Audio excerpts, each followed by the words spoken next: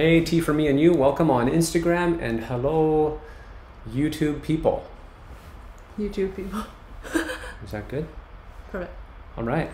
Oh, I got my wrong Hey guys, glasses. welcome back to today's Sunday tea book. Yes, welcome back. We are back with episode 5 of our Sunday tea book series, and I don't know how long I can keep track of the episode numbers. I know 5 isn't a big number, but just the way I roll. And we are working on our China tea book. So Sunday tea book is a series that you guys inspired back a while ago. Somebody suggested that we do some translations, and it kind of morphed into this idea. Sunday tea book. What do?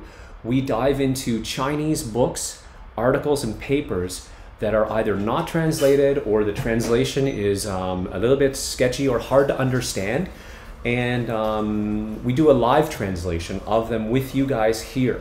So what does that mean? It means that you guys get to participate in that and not only get a good translation, but also get a little bit behind the curtain of Chinese tea and tea culture, because a lot of the translation, we have to look at those Chinese expressions and words, and it takes quite a bit of work to get them into English, and that work is actually really useful for you guys in terms of your Chinese tea and tea culture understanding. So I think it's a super exciting way to dive into and really get behind the curtain of Chinese tea. Don't hesitate as we go through the session to chip in with your questions and your comments. But for those of you on Instagram, you'll have to flip over to YouTube to do that, because we're going to pull the book up on the screen later. Can't do that on Instagram. So if you're on Instagram and you want to follow along and check this out, jump over to our YouTube channel.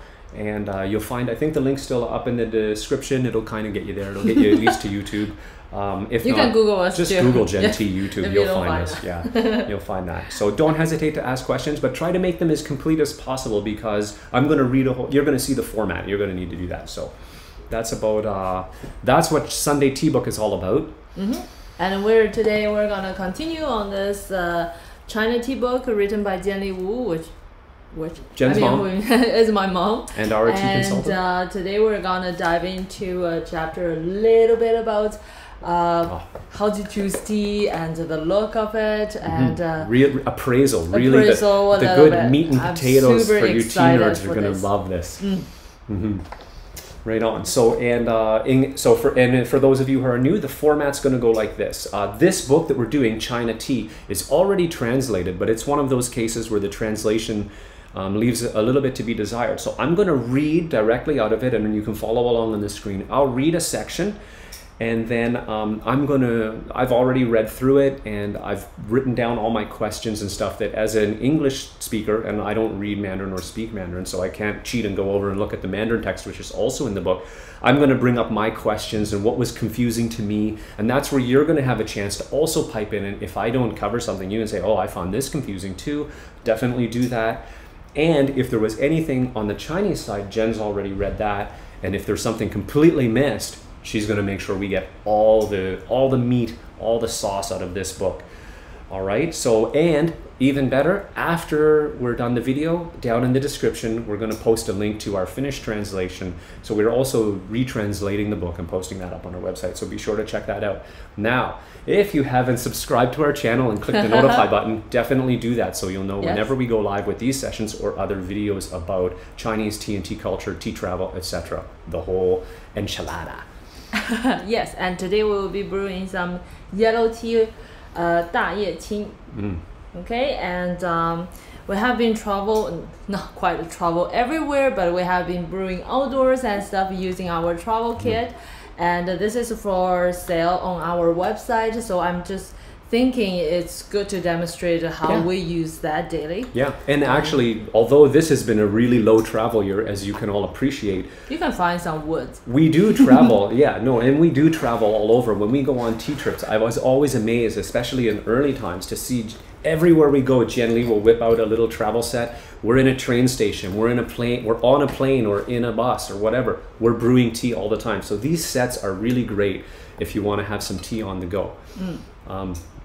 So anyway, so Instagram folks, we're going to close down the Instagram stream, hop on over to YouTube to check out the video, and we'll catch you later. YouTube guys, hang on while I do a little bit of Instagram administration. Bye bye. Bye-bye. Awesome. Okay, we'll pop that over. Here. Oh, hi, Cindy. Good to see you too. It's actually pouring rain outside right now. I just love watching the rain drop down the eaves. Yeah, it's a really nice day for the garden. Okay, that's posted, and I'm gonna put down the phone and get back to work here. All right. So what do we want? We want this and this. And I'm gonna switch us over to the book, guys. We're gonna get started very shortly. We'll spend a minute and maybe see what you guys are brewing. Mm-hmm. Let us know. Hey, Cindy, welcome to the stream. And so everybody out there, let us know what you're brewing. Like Jen said, we've got Qing, an intriguing yellow tea. And in our last Spur of the Moment Live, Jen mentioned that this could also be called, right? Huangda Cha, but that's going to be a whole different video. So I'm super excited to hear that. So definitely keep your eye on us for that reveal, because I don't even know. I'm going to do a little research though and see if I can find out. But honestly, I'm not too hopeful. I'm not a great researcher. Hot and sunny in Sacramento. Yes, lovely nice. Sacramento. All right, and all right. So I think I can start with section 1. Yeah, you get brewing. Let's get rolling. Yeah. So I'll pull up the book, guys, and we will get rocking and rolling here. Just give me a few minutes to do some tech fun. Here we go. So we've got the book up. We're going to shrink into the small screen, and here we go. So as we said, it's China tea. Last episode, I didn't have my highlighter, but I got my highlighter back, so you better watch out. So we're in part 2 now. Really juicy, fun meat and potatoes, tea appraisal, tea understanding, and we're going to cover today this section right here. So appreciating tea as an expert. So that sort of area. It didn't straighten you this time. No, because I started here and curve way down. But I gave up. I think it will. Yeah, if it's too much, I think it might. Anyway, so here we go. So step 1, on the side there, it's written vertically. Step 1, selecting tea. I got to scroll a bit and read. Preparing tea, sets, and choosing water. Okay, so that's the section. And we won't be, Jen has taken care of the Chinese text for us, so we'll head right down to the English text and get started. Look, somebody is in Argentina. Peichen Tea Palace, brewing Gushu Dianhom from Yunnan. Gushu Dianhom, interesting. So ancient tree black tea from Yunnan. Here in Buenos Aires, Argentina. Welcome to the stream. It's so great to have people from all over the world. Right? I really feel Are we in the same time zone? They're an hour or two before Argentina. Argentina is, that's Chile, I'm thinking. Yeah, I think we might be. Argentina is due south of Brazil. Is my geography awful? I think I've got that-ish, right? Like south and a little bit west. Anyway, you can let us know. Huh? Yeah. See my steamy glasses? That's a hazard of being a tea appraisal person, or a tea lover, I guess, not just a tea appraisal person. What a weird term. All right, so you see how handy this travel set is? It just pops out like that. What is the aroma though? It's definitely got that yellow. It has that sweet corn aroma. Yeah, nice one. When I'm brewing that, that's why you know it's in the glutinous corn zone though. Glutinous? Yeah, more like sweet glutinous corn, the kind that you like and the kind that I don't like as much. He calls that gross corn. I hate it. But it has that thicker aroma than a peaches and cream Western style corn. Oh, this is really sweet. This is literally sweet, not just a sweet sensation. It's like not brown sugar, but not brown sugar. It's almost like a syrupy. That to me is pretty syrup. That's really refreshing. Oh, I can't get off the corn though. I still taste that corn sweetness in it. All right. That's syrupy for me. Okay, let's get started. All right, let's get started. Tea. Okay, so I'm going to read the text as it is, then we're going to go back through it. The first one, I'm just going to read the intro and the appreciating part. Actually, do we need to finish all the... Oh yeah, let's see who's all on here, who's commenting just quickly. We're going to tease you guys, make you wait a little bit. You've probably read it a few times by now. So we got Ryan Smith. Hey, welcome, Ryan. He's got some Taiping Ho Kui on my side here in Colorado in the States. Nice. Cool. Yeah, we were supposed to go to Denver back in June for World Tea Expo, but obviously that got kaiboed. It didn't happen. Hopefully next year. Hopefully next year. I've never been to Colorado, so I'd love to go. So thanks for joining us, Charen. Cindy's got a lychee red tea for her today. She doesn't usually drink tea with fruit essence. Oh, it's actually an essence. I thought you might be describing the flavor, but yeah, it's got some essence in it. But decided the extra infusions would make good iced tea for a hot day. Oh yeah. Should work. 2 hours lychee later. Lychee is such a summer fruit. 2 hours later in Argentina. You were curious about that. Later. So it's like 11? I'm not sure. I'm going to check. So tea, here we go. Tea is the color and smell itself. It also reflects a common and natural mood and appropriate life.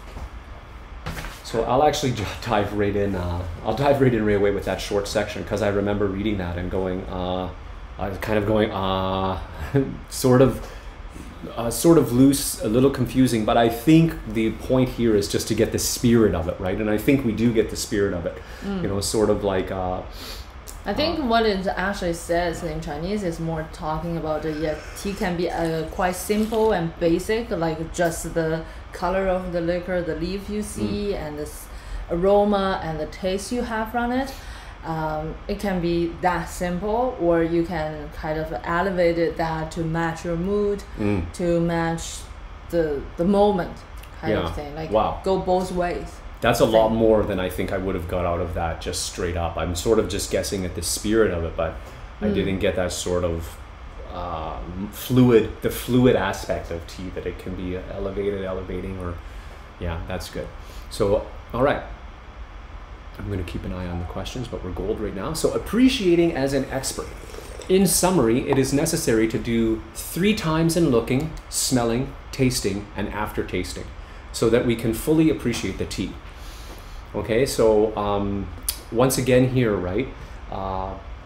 It seems okay. Like I kind of think I got it, but 3 times looking, smelling, and tasting, and after tasting. Basically, we got to do those things 3 times. But does that make? I'm just curious.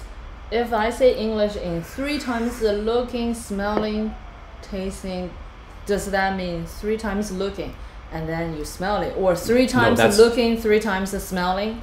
So that was the part I didn't quite get. When I first read it, and even with all that we've been through and all the videos we've made about this, I still kind of got this wrong after I read it. I thought it was you look and you look 3 times, and you smell 3 times, like in series, and then you taste. But but the text does elaborate later, so it will become clear. So this is just sort of like an intro. But that 3 times does mean 3 times the looking, 3 times the smelling, respectively, right? You can just say it in the front. You don't have to repeat that. Because in Chinese, it repeats. It's very clear. You do 3 times the looking, you do 3 times the smelling. But in English, just when I see that, I was like, does that mean only look 3 times, then you smell once? You taste once and after taste once? No, it's kind of in brackets implied. Okay. You know, if you want to make it into math. Just for my little English listeners. Yeah, no, that's totally fine. You're allowed to ask questions too. And by the way, you guys can throw out questions too. So here we go. So this is where we hit it. I'm going to read the 3 looking section, okay? 3 looking. 3 looking. Firstly, look at the tea's appearance and color. While watching the tea's appearance, first check if it is dry. The high quality tea has less water. We can use our fingers to distinguish. If gently pinch the leaf and it is smashed, your skin also feel hurt. This is proof that it is well dried. On the contrary, if the tea is not easy to be smashed, it indicates that the tea has become damp. It tastes bad and doesn't have a strong fragrance. Secondly, look at the color. That is to see whether the tea soup is clear and bright and has got its own color. Tea soup's color will be different if the process is not the same. However, no matter what color it is, good tea soup must be clear and bright. The low quality tea, neither the soup is dark nor is it murky. Thirdly, look at the bottom of the leaf, namely looking at the leaf or the bud after being made and fully stretched. Good teas are tender and the leaves are thin and complete, and no potpourri, burnt spots, red lines, and red pedicle, etc. We can see green leaves with red edges on the tea. Let me just see if it finishes here. On the tea. I think that's it. That's it. Okay, sorry about the unnecessary scroll. Okay, so that was a bit of a longer section. So let me dive in paragraph by paragraph. Honestly, para 1. When I heard potpourri, I just think of poopery. Right. I don't know if people know about that, but that's a hilarious little product. Anyway, let's not get into that here. So paragraph 1. Yes, thank you. By 3 times does it mean before steeping, during steeping, and after steeping? Yes, you're kind of getting at it, and it's going to dive. We're going to get right into each one of those coming up soon, Ryan. Great question. So it's a little bit of it's kind of just building anticipation, make us read the next section. So it's not too bad in terms of how it was translated. So here we go. So the first paragraph, firstly, look at the tea's appearance and color. I think that's perfectly fine. That's what we're going to do. Oh, just to jump in, because when they talk about 3 times the looking, smelling, in the English you don't feel that. In Chinese it can actually have a nice rhyme of it. 三看, 三闻, 三品, 三回味. It has a little bit poetic, rhythm. like it's got a rhythm to it. Rhythm and the rhyme in it.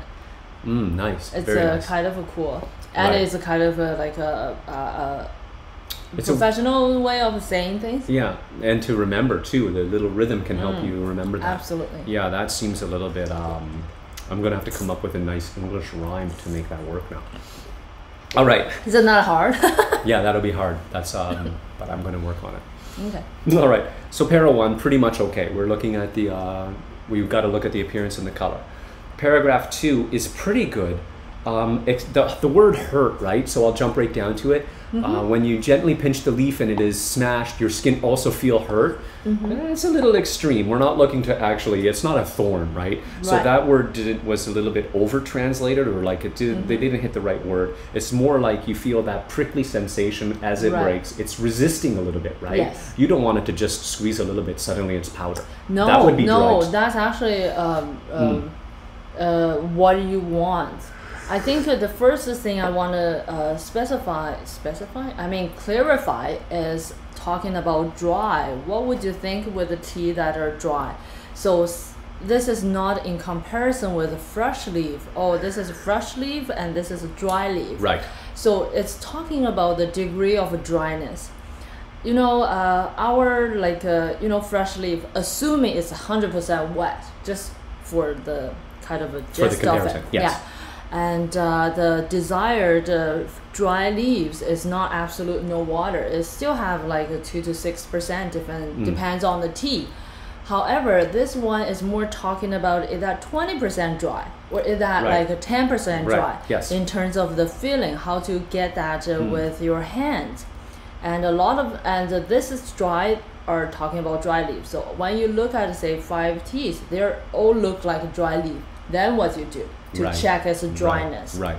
And you want the leaves to be, the hurt is not because the leaf itself is resistance, is the like prickly. Is when you crumble it, is how dry it is. It become powder. While because it's dry, you feel like they almost have a little edge of it. Right. You know, you don't want that softness. Yeah. Yeah. That's sort of what I meant. But what I was saying though was more that if you you still feel a good dry leaf. You still feel that as it breaks apart. Yeah. It's not like a tap and like really, but I guess I've never seen that in my life. Yeah, no, it wouldn't be like that. You kind of, at some point, I think today's session, a lot of them are guidelines. Right. You still need the experience to actually do it with every tea. Try 100 teas, then you can see the difference, right? Yes, if we just describe that with words, it's kind of, I seem to understand. When you come to those teas, it's like, they all feel the same. Yeah, I really think that point is going to come up again and again, because a lot of these instructions are really handy. But the question I would have as a beginner is, well, how do I know which is the right color? Because you got to pay attention over time, and it will all kind of come together. It's like anything worth doing, right? You got to do that. You always need experience. You got to do that, right? You cannot just learn everything from textbook, right? Okay, so that's great. So the next paragraph, paragraph 3, is look at the color to see if the tea soup is clear and bright and has its own color. And I think we should do 3 and 4 together because they're both related, right? that What's 3 and 4? paragraph 3 and 4. Sorry. So the it should be paragraph 1, 2, 3, 4. Oh, you're right. You're right. Yeah, That's right. That's just how I keep track of them Yes. because there's so many. So so it's just talking about the tea soup color. Again, it's not too bad. It might make you wonder about. It made me wonder a little about what about a trichome rich tea like with lots of fuzz, like by Hao Yun Zhen. And I think we talked a little bit about it in our last video because we brewed Moonlight White, right? And that's a good thing to talk about here, right? Again, it comes back to experience. But I think you have a really good idea in terms of sometimes the trichrome and stuff make people feel like this is a really cloudy tea, but it's not necessarily right because how should I say, like a clear, it has the implication of nothing in it, right? But that could be empty, like there is a difference between that. And in what you want, like the white teas or green tea, especially the buds green tea, you want trichrome. Trichrome is what makes that worth the money, right? That's right. So you want it, but trichrome with a proper process and stuff doesn't make the liquor cloudy.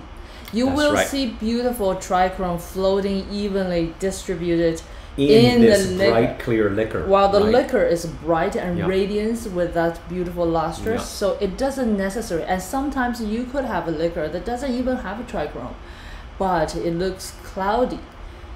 You know, like it's not a correlation. I was going to use an example. Sometimes we end up with, because we have those powders from when we have to chop some tea with the saw. Those powders, it's not really their fault, but they render pretty cloudy liquor because they're just the leaf is smashed. Yes, right. Because we drink fanning. Is that fanning? Do you call fannings? It Yeah, it's pretty much fannings and dust. Yes. We don't want. It's still good tea though. We just put that in tea bags, empty tea bags. That's we right. fill that in and we drink. But if we were appraising that, we would say, this is pretty bad quality. The flavor is still decent, but the liquor is really. And also, it's a general thing. While if you look into pu'er, right, shu pu'er, shen pu'er, and stuff, it's not going to be very lustrous because of the process of it. However, as it ages, it starts to have that radiance come out and stuff. Yes. So it's really. No matter what tea we're talking about here, how to do this, each tea has its own standard. Right. Green tea has the general guidance, but how we appraise, say, Biluochun vis-a-vis Longjing, they're still different teas. Yep. Right. Right. So down to paragraph 5 there. So now we're looking at the bottom of the leaf. So that was, again, it's pretty good. What I like about this is it's basically saying spread out the brewed leaf, take a look at it. I always encourage you guys, play with your food, right? Pull it out, look at the leaf. But it says bottom of the leaf, and that was confusing to me. And I think it just means, does that just mean the finished brewed leaf? The brewed leaf in Chinese. So it doesn't mean the underside of the no, leaf. For English, it would really make me think turn the leaf over, but that's not what we're looking at here, right? It's the Chinese that says that because this is a tea term. We call that 叶底. 叶底 means brewed leaves. So if you don't know if you're not a tea person knowing this, you would probably say bottom of the, which is a literal translation from that. So you speak Chinese, but you're not a tea person. You're going to literally translate it bottom leaf, but it means brewed leaf. Yeah. Good. Good. So so as I mentioned, definitely look at both sides, and the rest of it's pretty good, right? You're looking for that tender, thin and complete, and not a bunch of unexpected stuff around in the leaf. And not burnt or no red lines, etc. Oh, in the last sentence though, I didn't notice.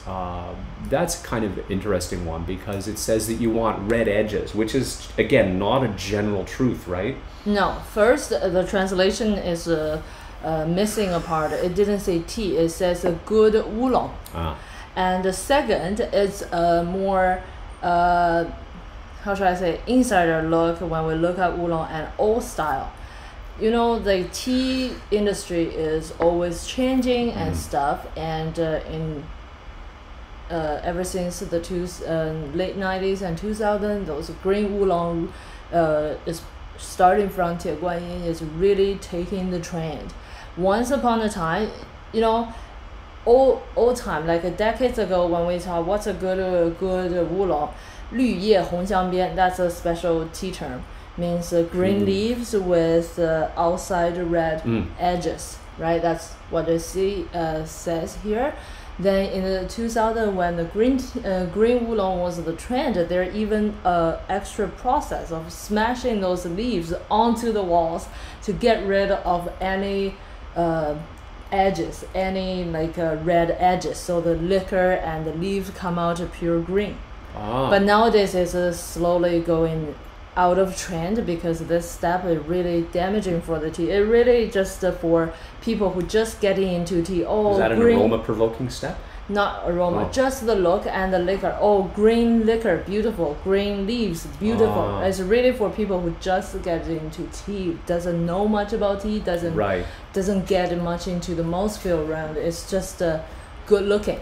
Right. So that sounds like again, it's because of that green tea popularity. Right, in China. So that I was going to say that there's a really fun article in Charen to learn more about this phenomena where in particular the articles about Tie Guanyin, but as it broke out among the main population of Chinese, it used to be super obscure.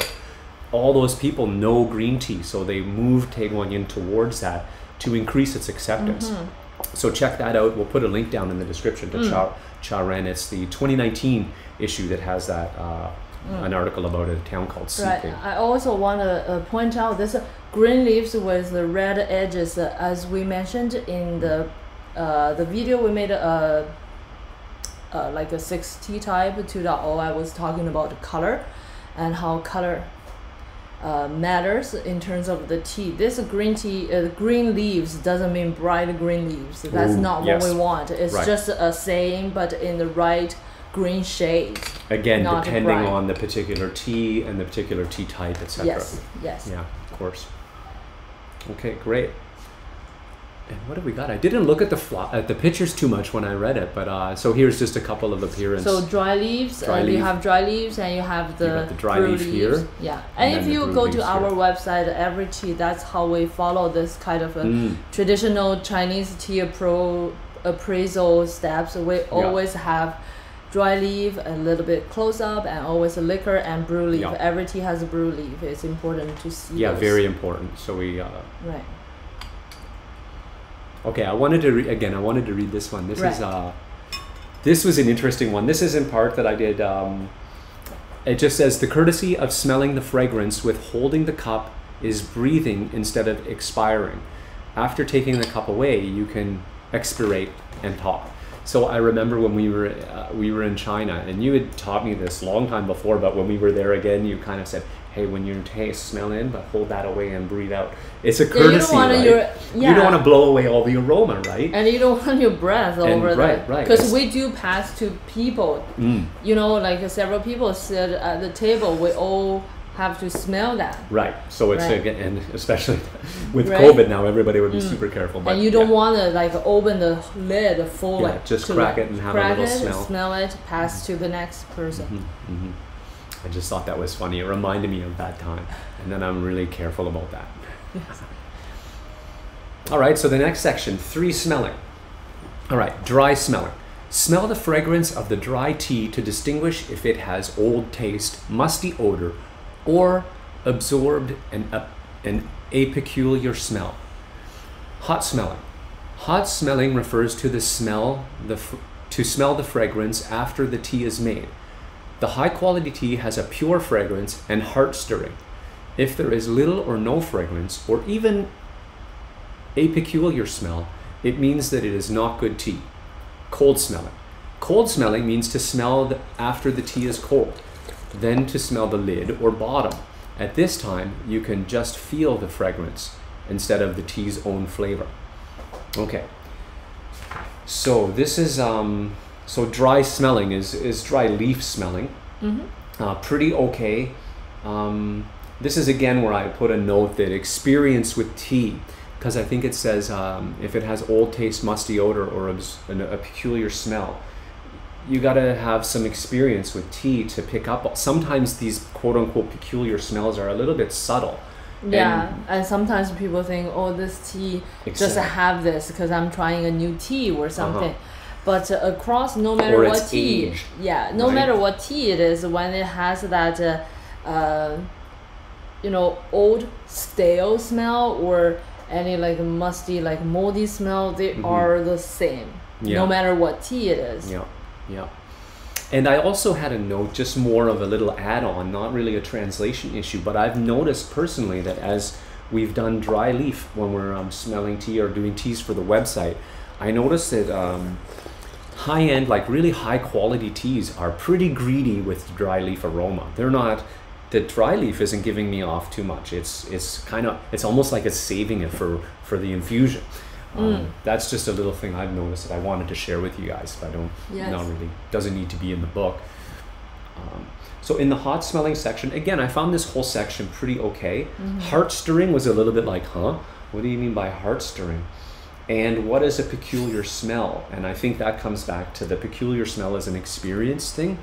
So smell. Right. I think the peculiar smell is talking about, because tea leaves is really absorbing different flavors. That's why when we say how to store tea, we suggest odor-free environment or seal well. And if you have old teas or teas you don't want to use and feel bad to throw out, you can always open that and put that in the fridge to help absorb different odors. Use it like baking soda. Yeah, like a replacement of baking soda. So what is a peculiar smell is, for example, I say I put my tea in the room and I love incense. And gradually the tea will, if not sealed properly or stuff, tea will kind of absorb that. So that would be... Pretty sure we had a tea like that once, right? It was really, we're like, what is that peculiar? And slowly we're like, that's an incense aroma. Because of this, Anyway, so that's one of the good examples to see those, the peculiar smell is more like those smell that doesn't belong to the tea. It was introduced. It was from that it pick up. And that's why tea can made it into jasmine. It's scented tea. That's how they pick up the jasmine flavor. Or rose or whatever. Okay, and in the cold smelling, again, I think this... Wait. I'm just wondering, though. Didn't mean to what does a heart stirring mean in English? Does that make sense in English? Is that something I can learn? No, I think we improved that. Check out our translation after. You'll see how we dealt with that. But to me, I think it means more like pure fragrance and like invigorating, I think was the word we chose. I think that's sort of something like feels like energetic and eye-opening, relaxing, and really it's just working in the body kind of in that more kind of way. in a feeling mode than a direct flavor and smell mode. All right, and then the cold smelling. I think this is again, the translation is just okay. I think as a newcomer, it might be more like, what does it mean, smell the lid or bottom? It needs a little bit more to be clear, right? We're talking about smelling the gaiwan lid. The bottom, we call that like a leaf bottom is brewed leaves. Cup bottom is empty cup. So after you finish that and this temperature already went down, the cold smell doesn't necessarily mean room temp, like a cold smell. It's just a lower temperature smelling. Like when you finish, you can smell that different temperature brings out different aromatic elements. So like this now I'm smelling. I'm not empty. This is like a sugary. Why is this so sweet for me? It is a sweet tea and has a lot of that. This is more not syrup sweet. This is fruity sweet, but like a really, what kind of a you're fruit? Right, tropical fruit. That kind of, it's an annoyingly sweet fruit. That kind of a sweet. I get sort of a tropical. Almost like a little bit mango-ish. Yes, yeah. That kind of thing. Mango-y with a hint of apple, which might be why you find it annoying. And unfortunately, we don't have a gaiwan lid this time. But do take the time to smell the gaiwan lid. They're like day and night. Gaiwan lid versus bottom cup. This is light aroma too. And also the cold leaves. the kind of a room, like a lower temperature for leaf. Did you put that out? I just passed you the lid. Oh, I forgot as I passed you the lid. I'm a little bit sloppy when it comes to brewing. Yeah, I like to keep things clean. That's why I do too. I'm just not good at it. Anyway, so this kind of a travel set, the lid is always the kind of used as a holder. Cap, yeah, so you can keep the things quite tidy and clean. Yes, very unless good you have a husband like that. Very good for tidy and clean, but it will compromise your lid smelling experience. So, but you can't have it all. You gotta compromise sometimes in life. All right. So maybe I can summarize a bit about the dry smelling, hot smelling, and cold smelling. I think that's right. good. I think that might make that more clear. Dry smelling means to smell the dry leaf.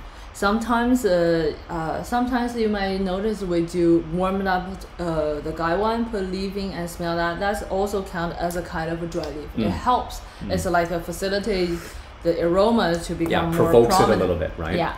So hot smelling means smelling things when they're hot liquor, hot leaves, so fresh brewed, yes, or fresh like infused, freshly poured in your cup. When it's hot, to smell the leaves, smell the liquor, so that's a hot smell.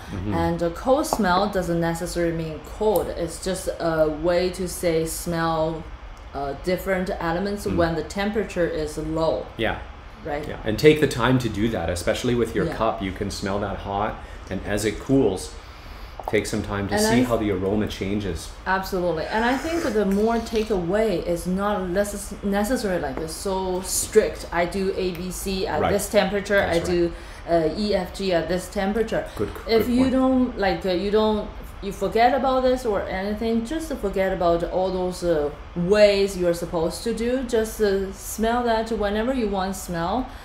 Absorb those informations, absorb those things, and not to give that too much thought of what I should do, right? I think just it's smell more the whole process. Yes. Everything. Leaf. Yes. Liquor. Rather than focusing on all the things you should or shouldn't be doing, just go with the flow, and when you remember to smell it, it'll stick in your brain more because you just had a feeling to, hey, I'm going to smell that. And you're not too worried about, is my water, like, don't worry about that being perfect. Just get into the tea, and it'll come naturally, I think. Yeah, that's what I noticed. A lot of times is people are too focused on learning things and do things right and step by step. They forgot to experience that. But I always suggest people, when they want to learn more about tea, is forget about that. You don't even need to watch those what we're sharing, this knowledge or information, or those things.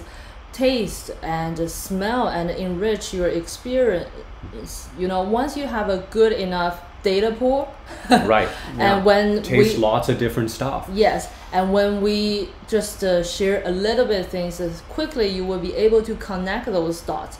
But if you only know the textbook knowledge without experience, no matter how much I explain it, it will be hard to truly understand it. Yes, I lived that, right? Because at first I'm just absorbing information in steps, and a lot of things didn't make sense. And sometimes sometimes you just got to say, okay, this doesn't make sense, or I didn't get it, but just don't worry too much and give it some time. Yeah, tea is a natural thing, right? It's a natural thing. It's like a garden. It's not a microwave oven. You don't press the buttons and in 1 minute you get your result. You gotta nurture it and do it, and just like you said, experience and enjoy it. That's what it's really for. So before we dive into 3 tasting, let's just see what the comments are. There's plenty of stuff going. So I'm just gonna check. I think it's over here. Right, 2 hours later. Oh yeah. So Ryan says, by the 3 times, does it mean? Okay, we covered that. So it's Kelsey. Hey, Kelsey, welcome. Oh my God, I seriously need to catch up on these videos. Feels like I missed weeks of lectures, college flashbacks. Okay, don't, Kelsey, breathe in through the nose, out through the mouth. Everything's fine. No, we're not in college. There will be no exam. Okay, you're not gonna be examined on this. So just everything's fine. And they're all there. We're not gonna take them down. You can go catch up at your leisure. Brew some tea. No hurry. Okay. I just don't want to cause any stress. Right. I saw capital OMG.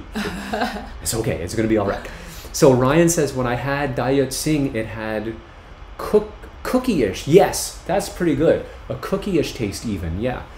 sort of like if I just made actually almond shortbreads. You often use that to describe this. Yes, but with no matcha, no molasses. I put molasses in the latest batch, are really good. Yeah. But it's more of the dry and maybe even less almond flour, more of that straight sweet. That bakery Su is sweet. like a texture of. Oops, sorry about the earthquake, everybody.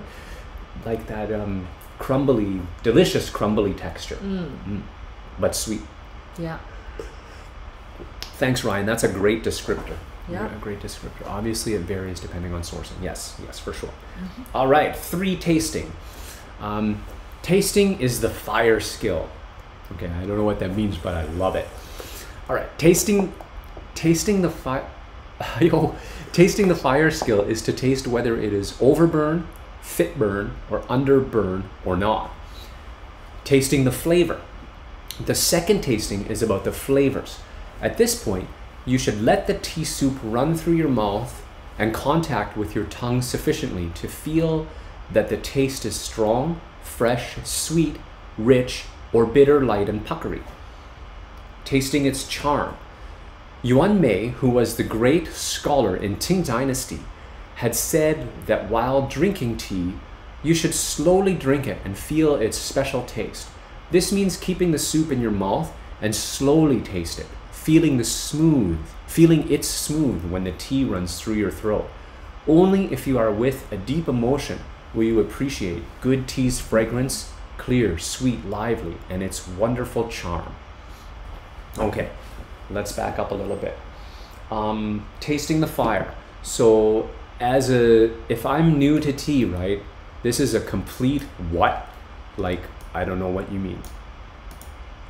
Oh, I did a question mark. Oh, it didn't work. Sorry. Erase. No.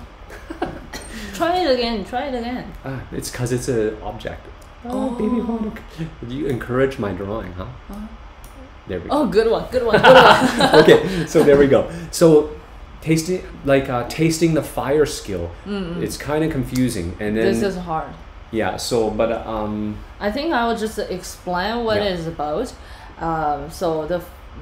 Because it's a literal translation, so we call that 火攻, which in a bigger, like in the rough term, you can even use that to describe the whole process. How is that process? Is that good?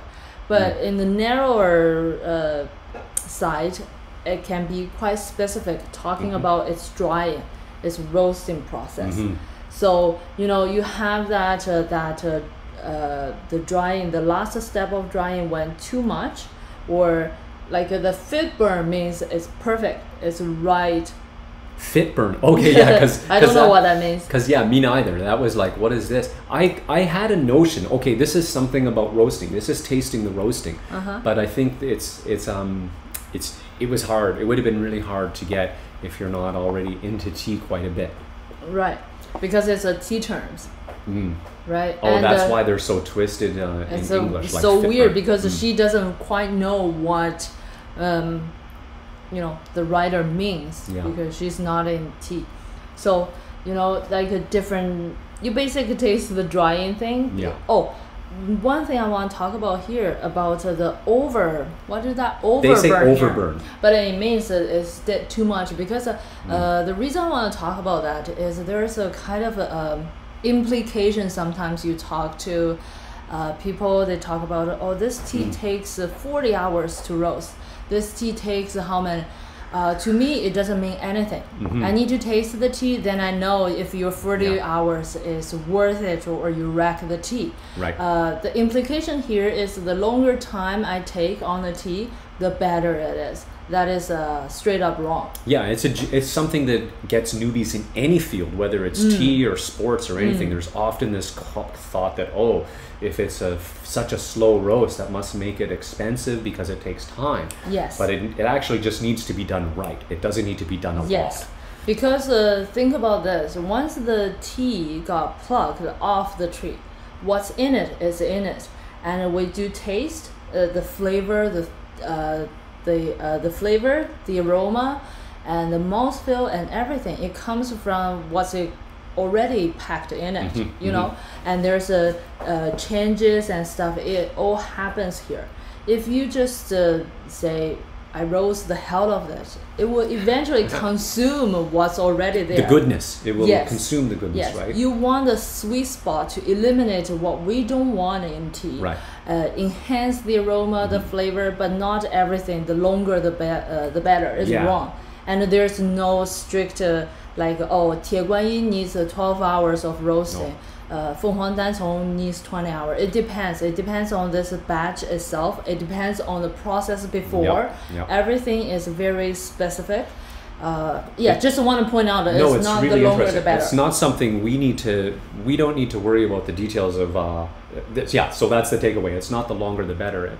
But as a tea drinker, I think the takeaway was exactly that. You don't need to worry about how long it was roasted. You need to taste it and see if it tastes like it was done properly. Yes, like right? you take all the information, and I always say, no matter what tags or what comes with it, you take the information and don't let those information affect your tasting. Right. You know, right. it's just what Right. you know. Then you taste it and you see, do you like it and stuff like that. Yeah, all the information's right in there. It's okay to hear it and absorb it and put it in your little in your bank, but it's all in here. Right.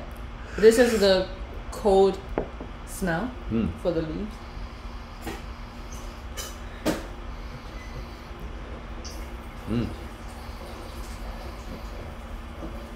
It is so sugary. Right. This is almost like icing, like cookie icing. What is that hard icing called? Fondant. Almost like a fondant smell. Really nice. I wanted to say, I don't want to shamelessly plug Charen too much, but in terms of a good roasting article, there's another one in the 2019 about Ping He that really goes into the roasting. So that I just wanted to throw that out. I'll put a link. Again, it's the same link down in the description. Okay, so now let's jump into the flavor. So tasting the fire is tasting the drying, I guess we could say. Or I hesitate to use the word roasting because it's so loaded. In English, you think of roasting a turkey or a ham. Yeah, people were thinking about roasted tea, but every tea has a drying step. Yeah, it's That's more why I think drying is a better word. Better word, yeah. So let me make sure I didn't miss anything. Yeah, I got it. So flavor was tasting the flavor is pretty good. It describes again, it's a little bit broken in terms of the the grammar and the details, but you let the tea soup run through your mouth and contact your tongue.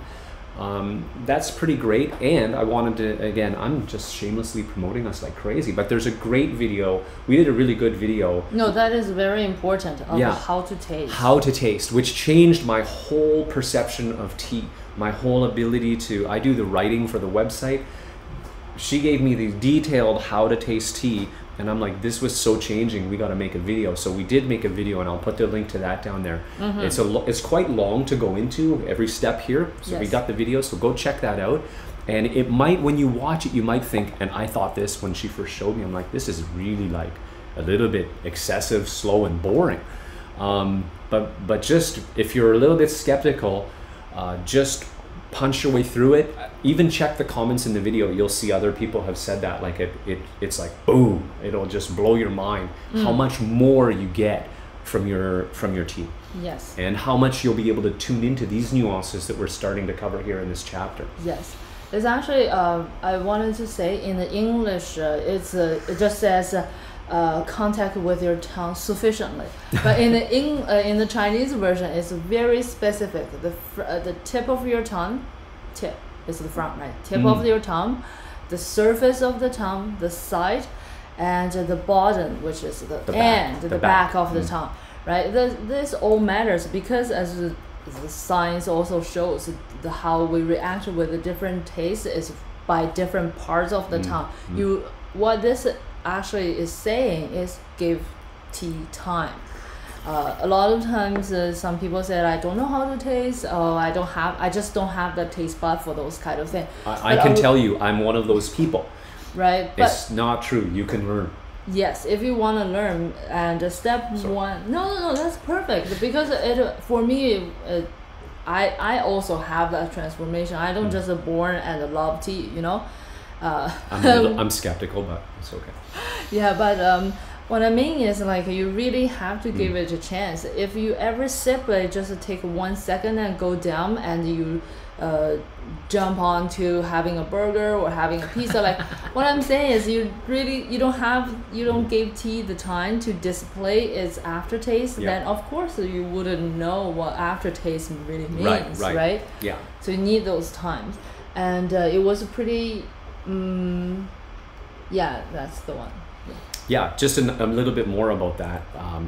Like if you just want to quench your thirst and have a beverage, I think tea is a great option. Absolutely. Just chug it.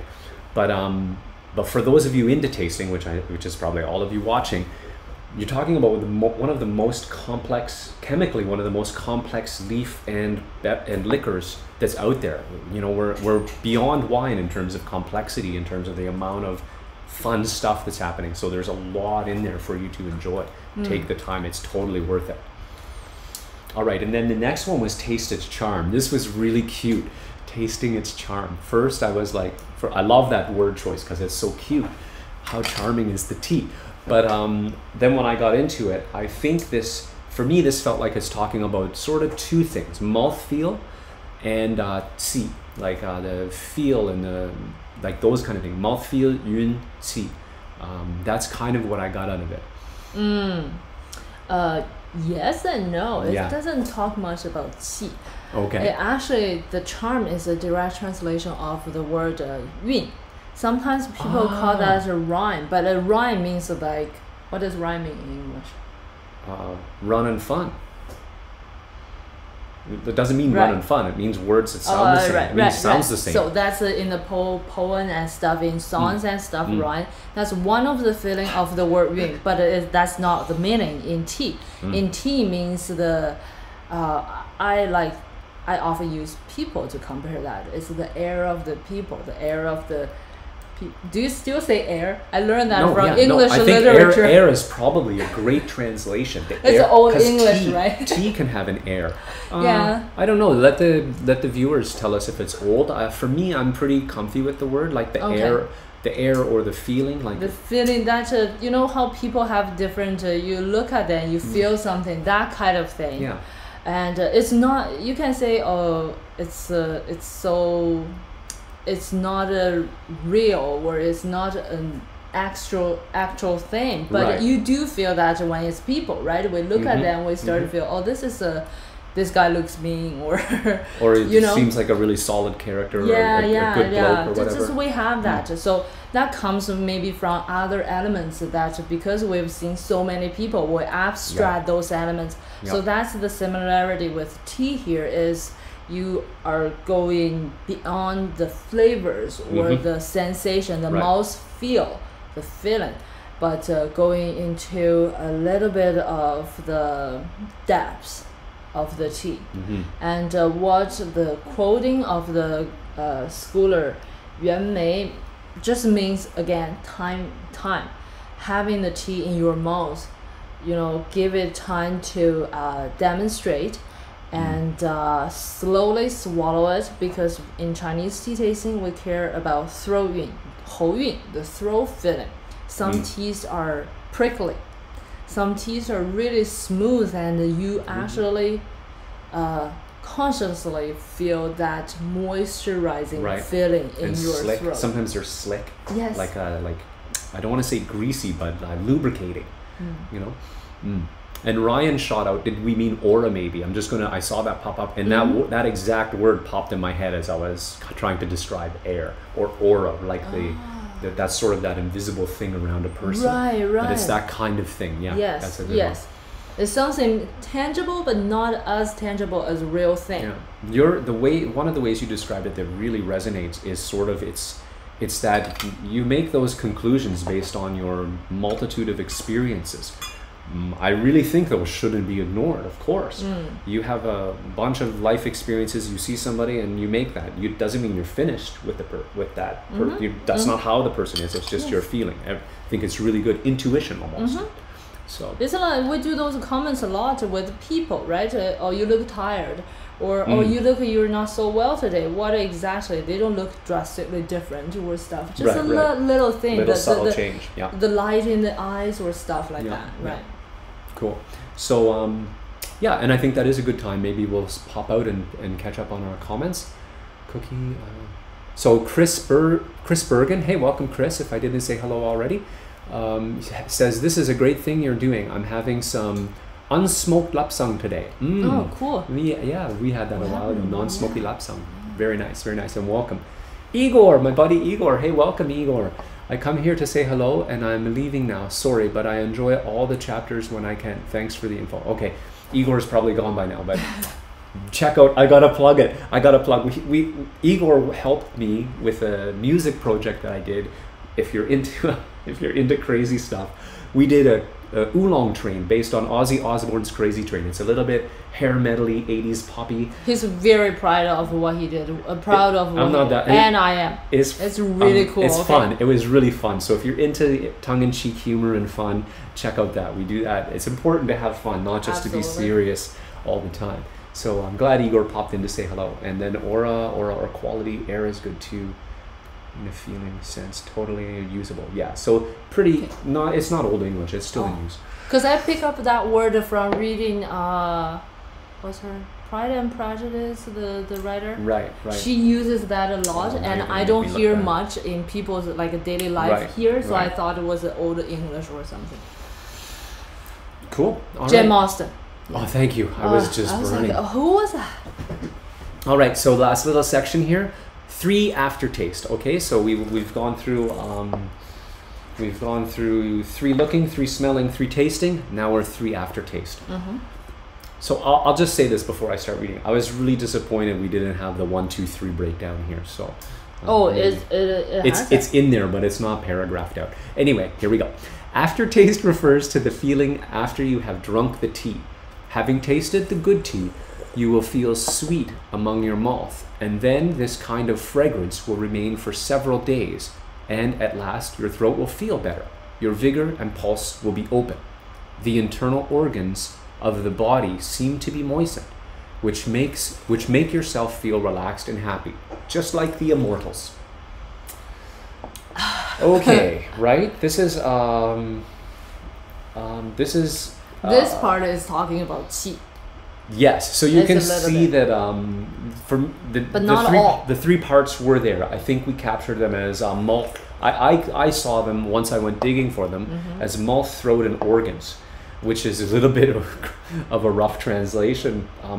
You feel your thirst is quenched, your insides feel good. Yeah, the first one is a very like a not normal tea tasting, but like more what we would understand is after you swallow the tea. So aftertaste means everything's done. You've swallowed your tea. The swallow is done. You clean palate, nothing in your mouth.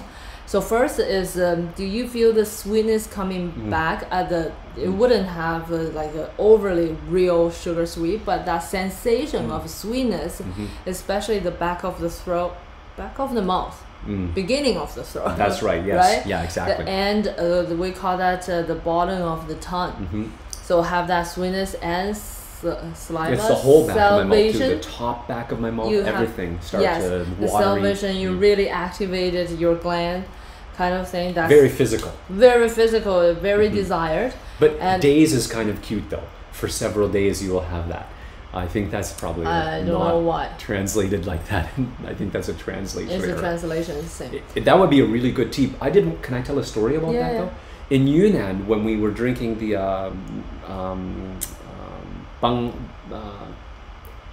Banzhang? What's the village we were in? I'm having Pasha? No, not Pasha. The before Pasha. Zhanglang. Oh, sorry, I had a brain fart. We were drinking pu'er for like a long time with Yan Wen, and then we were later. Yan Wen.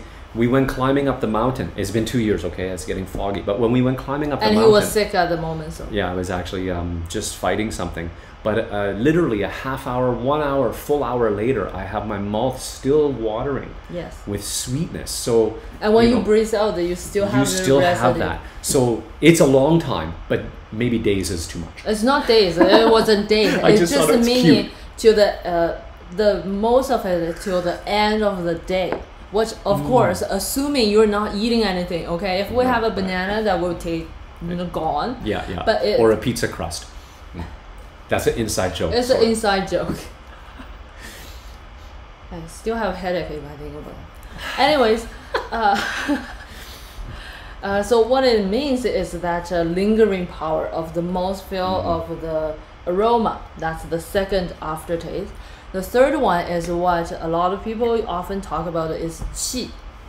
Cha qi. This is the cha qi. Is that sometimes it's a literary sensation. Some people have that, like the back really warms up. Some people have more spine feelings. Some people goosebumps have that, maybe. Yeah, or it could be just that relaxation. Like it could be, when you're very stressed out, you have a tea and you really feels loose. The body feels loose and comfy. That's another display of that, and feeling really, just overall a really good sensation. A feeling. It could be real physical, and it could be just the feeling. Yeah, absolutely. Yeah, just something like an internal sensation, or something that you feel sort of almost external, more like a goosebumps, or even actual goosebumps. I remember in Wuyi tasting that Banyan Lao Cong Shui Xian. I instantly had I held my arm up for Jen's mom Jianli and Jen to see. All my arm hair was standing up. I got a goosebump from the back of my spine and pop out my arms and head. Woo! It was really something though. And I used to feel, but then a long time ago when we had Banyan Songping together, I was just getting started. You and your mom had really strong chatsi and I didn't feel anything. So there's not right and wrong, right? I was probably a little bit too new in my journey to feel it, because there's a sensitivity aspect. Just like we were talking about that return sweet, you might miss that if you're new or if you're not paying attention.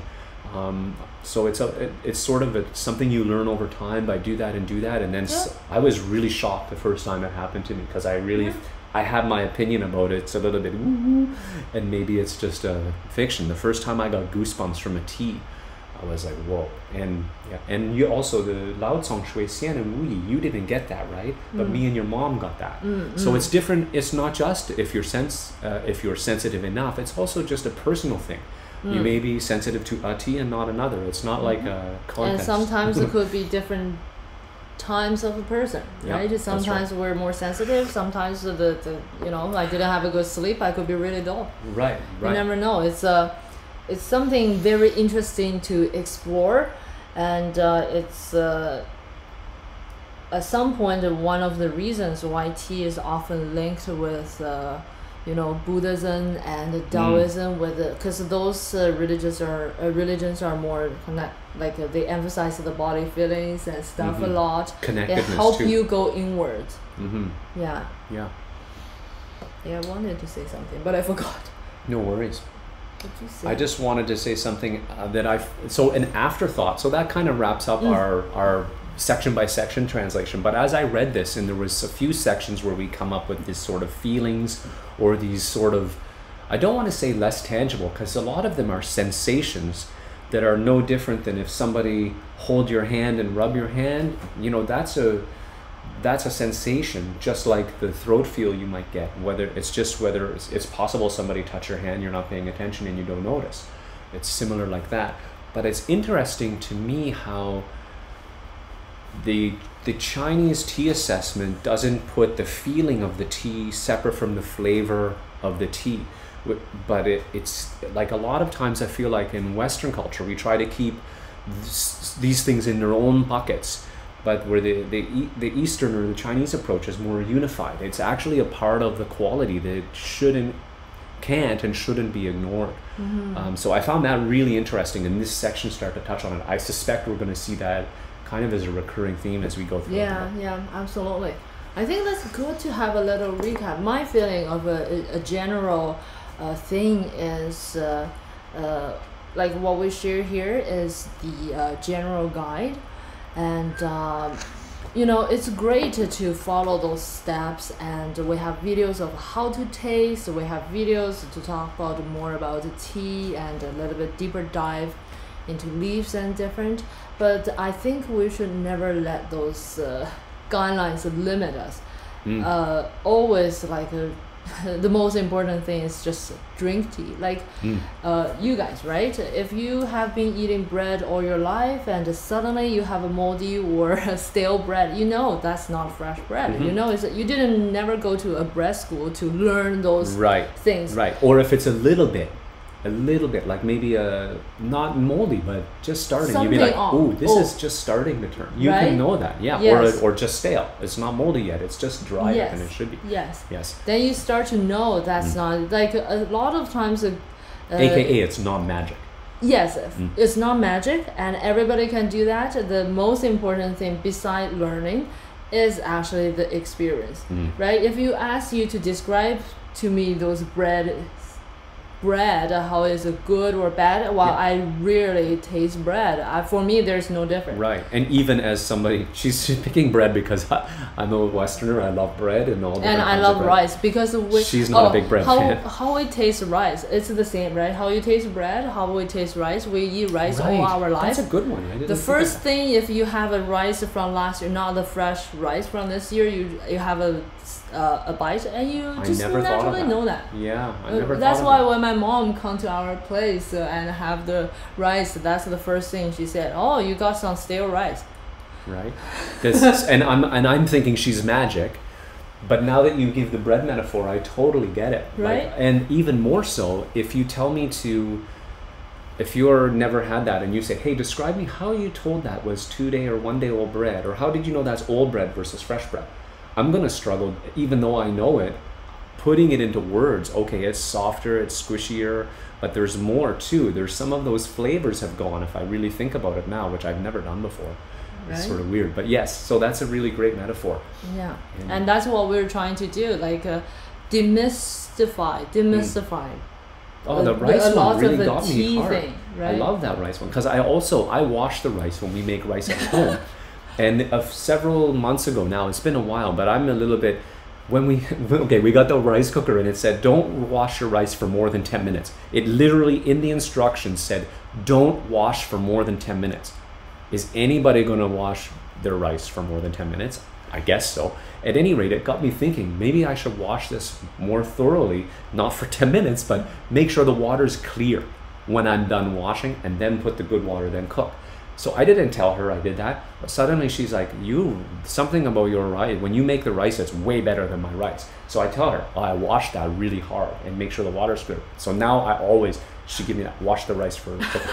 But she noticed that. My point isn't any about how great I am, it's how you notice on the flavor. Again, because you're rice savvy-ish, right away you notice this is better rice than it was, just from how well it was pre-processed before cooking.